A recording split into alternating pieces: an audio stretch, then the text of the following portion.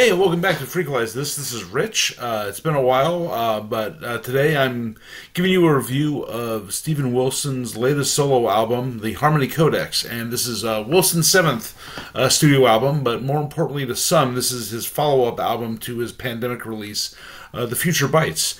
And that one was a little controversial, I would say, just because it was not your typical Wilson record, in the fact that it was very much keyboard driven instead of kind of your classic guitar driven prog rock, classic rock kind of atmospheric stuff.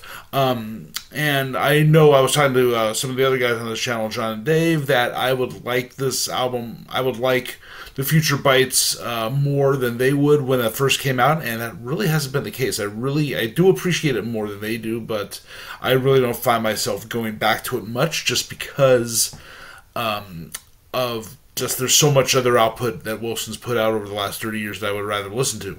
So there is a lot riding on this album in a weird way, just because not only because of the follow-up, but also the release of the last Porcupine Tree album, Continuum. A guy, I can't remember that name. Whatever that is, you know what that name is if you follow Wilson's career anyway.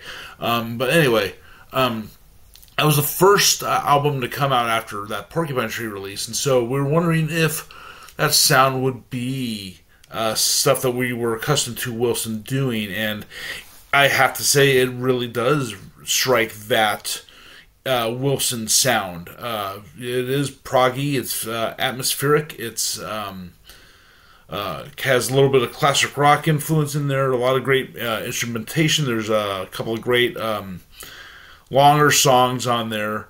One song, Impossible Tightrope, is the big heavy one with the large instrumental breaks and stuff like that. He brings in Ninette Tayeb. I probably screw that name up because I kind of am horrible at names, but she's always a welcome voice on his records, and she delivers some great stuff here. One thing that really jumped out at me is Wilson seems to be influenced by a lot of the classic prog albums that he's spent time remixing and doing audio engineering stuff for. And some of those influences really show up on there, like the title cut. The Harmony Codex is very much like a Tangerine Dream record, and I know he did some work with Tangerine Dreams, like Phaedra. Tangerine Dream's 74 album, and they really have that DNA in there, and just some of these prog moments in there do seem to be from other bands other than the requisite Pink Floyd influence. You have a little bit of King Crimson in there, for example, and then just some of the other stuff that he does callbacks to his Porcupine Tree catalog. The song Actual Brutal Facts has that same kind of voice trick that he's did on albums like Dead Wing, and it's some of his other solo stuff as well. It's really, really good. It clocks in at about an hour and 4 minutes, but there's really no boring dead parts on the album. It's great from first track to last track. It is the kind of album that you would expect from Wilson. At the same time, it's not necessarily a carbon copy of some of his harder solo stuff like To the Bone or Hank Cannot Erase. It very is synth driven in some spaces, and it's much like some of the stuff that he was doing on the Future Bites, but with more guitar, more hard rock, and much more like I said, just more progressive elements.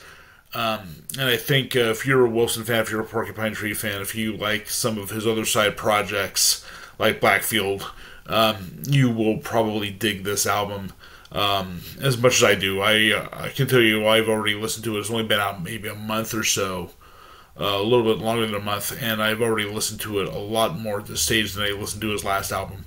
So this is great, and I think you will really enjoy it. And That's all I have for now. But thank you. Keep tuning in, like, subscribe, and all of that. And we'll see. We'll see you in the future. Bye.